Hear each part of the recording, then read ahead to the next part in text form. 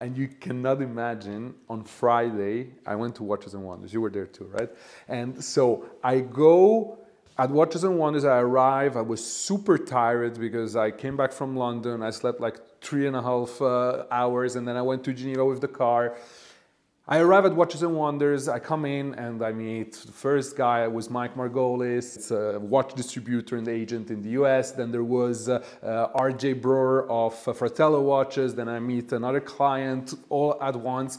I make a little tour, and I was at Watches and Wonders for Montblanc to check out the watch novelties and also to meet a client which, you know, started his journey into pen collecting. He purchased 5 truly awesome writing instruments. And okay, I arrive in Geneva. I enjoy my time at Watches and Wonders, which is at Palexpo, which is the place where the fair is happening, like 15 minutes from the center. And then at 12, like this customer, Changing Times, he's called Changing Times on Instagram. He calls me and says, hey, I'm in front of IWC, let's meet up here. And I say, okay, perfect, I'm coming. And I'll meet him here, and I see him for the first time after chatting a long time on WhatsApp. I have to tell the whole story because it's such a vibe. You need to understand this, okay?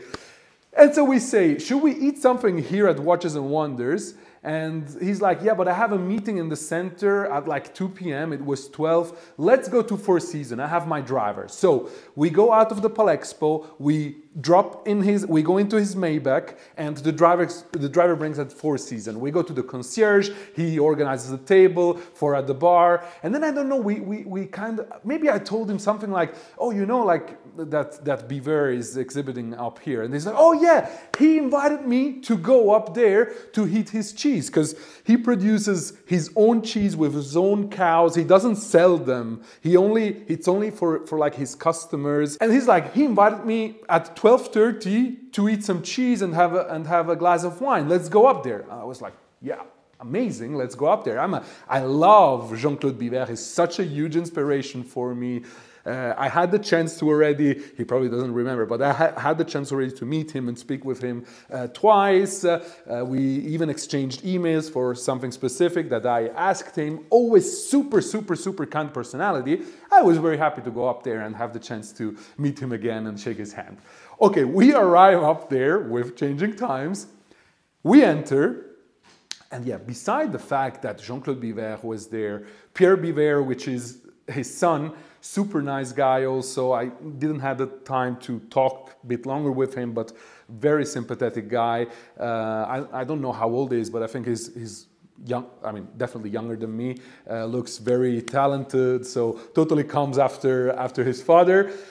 And crazy thing, we are there at Biver with Jean-Claude Biver, with Pierre Biver. By the way, I'm Samuel of the future. In case you don't know who Jean-Claude Biver is, you have to understand that Jean-Claude Biver, he built Blancpain and then sold it to Swatch. Then he was hired by Omega, and there he set up the collaboration with James Bond. He made sure that Cindy Crawford joined the brand, and I mean, he made Omega a big, big brand. After that, he bought Hublot and made Hublot the brand that we know today. Then he sold Hublot to LVMH, to the Louis Vuitton group. He became the head of the watch division with Tag Heuer, with Zenith, with Hublot of LVMH, and then he retired, and now since 2 years he launched his own brand together with his son called Biver. So we're talking about an absolute legend of the watch industry at the same level of Nicolas Hayek, just to make a name. And Nico Leonard of Pride and Pinion is there, and Roman Sharf of Luxury Bazaar is there, which is cool, because I mean, Nico Leonard is super famous, I like what he does. I knew Roman Sharf also because I was watching some of his content. It always inspires me a lot because I am trying to storytell writing instrument in a similar way like they do. So they're probably, I'm more broader because I'm one of the very few ones doing it in writing instruments, but I mean, the way how they do it, it's always very inspiring, and I try to take out as much as possible in order to have my inspiration. Okay, so we are there, crazy stuff. We talk about so many things. They talk, most of it. Jean-Claude Biver talks more than anyone else because he has a lot of things to say. It was super interesting and one of a kind to be there. Already the chance of going up there and then meeting all these people, super cool. But then what happens is I was talking with someone, and then Changing Times calls me like, Naldi, Naldi. And I was like busy talking like, Naldi, come here. Is this not an emperor, an Namiki emperor? And I'm like, what are you talking? I think I said that. I'm like, what are you talking about? Or I thought that. But I said something like that. And I go over there and I see that Jean-Claude Biver is signing his books published by Aurel Fuseli, which is a publishing house here in Switzerland, with a wonderful Namiki court carriage in Wisteria. It's a beautiful maquillé writing instrument. Also, you know, let me mention the price, about 7,000 Swiss francs writing instrument. And why is that crazy? How many planets have to align in order for it to happen that from the Expo, we go to the Four Seasons, casually at the right time, because it wasn't planned to go up there. We go up there, there is Nico Leonard, there is Roman Sharf, there is Jean-Claude Biver.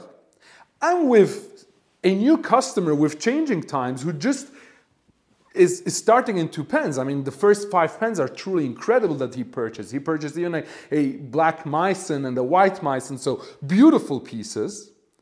And then I see, it's one of the first time that I see such an important personality pulling out such an important and niche writing instrument in an environment which is not my environment or someone that I know is truly a collector. So obviously, I don't know if he is a collector. Surely is a man of great taste and a man that understands great manufacturing and beauty and art. No doubt about that. So I'm not sure if he was gifted with it, if he went and purchased it by himself. Probably it's not the only writing instrument that he has. But the amazing thing was that this Namiki court carriage in Wisteria was filled with a black ink. He was writing with it. Probably it was even the Namiki black ink that comes in the box of that maquillé writing instrument. And he was signing with it. And then there's another thing that happens. He was signing all our books. He even signed a book for me, which I'm very proud about. You know, I have it now at home there. It's part of my collection. And then he was like signing Roman Sharf's of Luxury Bazaar's book. And they kind of say, oh, we're making history of watchmaking. And then I say to Mr. Biver, no, Mr. Biver, with such a writing instrument, you're actually writing the history. And he looks down and looks up again and said, wait, say that again? You're writing the history, I told him. And then he goes and starts writing the history of passion for watchmaking for Roman Sharf. And I mean, you're seeing the video right now while I talk. It was just an incredible moment. I mean, it's just incredible that finally it's really happening. Like all these important personalities, 5 years ago, I would have just dreamed about it. And now I see that inspiring personalities, important personalities that shaped a whole industry do understand the power of a nice writing instrument. And this makes me so proud because it's everything I've been working for. And I mean, it's just insane. But wait, the story is not finished here. You have to listen to this. I mean, it's been a crazy, crazy day. So we go up at the restaurant for the evening. We were with Mark of Swiss Watch Gang. We were with Changing Times, which is my customers. The three of us, beautiful view over Geneva. And I mean, you know, Izumi at Four Seasons, quite a nice restaurant. So we did order quite a few things. And at the end of the restaurant, there was Mr. Biver. But I mean, he was on one end with people of him, and we were at our table. And usually you have the table at Izumi until like 9:30 because they have to occupy it for a second time, which is crazy for the amounts that you're actually paying. And we arrived towards the end of the evening, and I thought that now the waiter is coming and kind of asked, can I bring you the bill? Because I heard the waiter going next to Changing Times and telling him something about the bill. And then Changing Times just says, wow, guys, you cannot imagine what the waiter just told me. And I was like, what happened? I was like, Mr. Biver was so generous to pay for our dinner. And I mean, I was just like, whoa, wait. I did have the honor of having Mr. Biver paying for our dinner totally randomly, just for obviously Mr. Biver knows changing times, and therefore, you know, they do have a relationship. But I mean, it was so generous, so unexpected, so classy, so inspiring again. And for me, it was just incredible. So, incredible day, incredible watch day, incredible pen day, and for me, one of the most incredible stories I have personally lived. Maybe for what also Mr. Biver represents for me on my entrepreneurial journey. I even told him that when I shook his hand. Obviously, we were very grateful to him for his very kind gesture. But guys, what should we say? Together, we are really changing the game.